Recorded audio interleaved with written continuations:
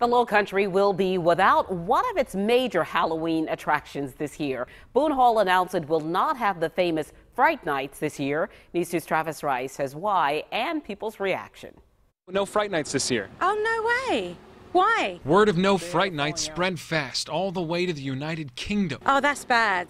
I've been 2 years in a row and it's fantastic. I love it. Have you ever been? Back home, people who know what a grand event it is say something doesn't smell right. Well, I don't know that it could have gotten any better, but I'm really shocked that it's not going to be there this year, and that's really crappy. In a statement, Boone Hall says they and the production company that usually helps put it on parted ways earlier this year, and they ran out of time to find a replacement player. What do you think about that? It's interesting. It's always been a popular event.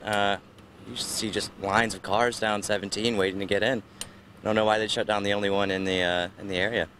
A spokesman for Boone Hall tells me they are disappointed that they can't have Fright Nights for 2016, but he assures me next year the event is back on and it will be bigger, better, and of course scarier. In Mount Pleasant, Travis Rice, News 2. Travis, thank you. Boone Hall officials say they will still have the pumpkin patch, kid-friendly hay rides, and also a corn maze this year, and that opens up October 1st.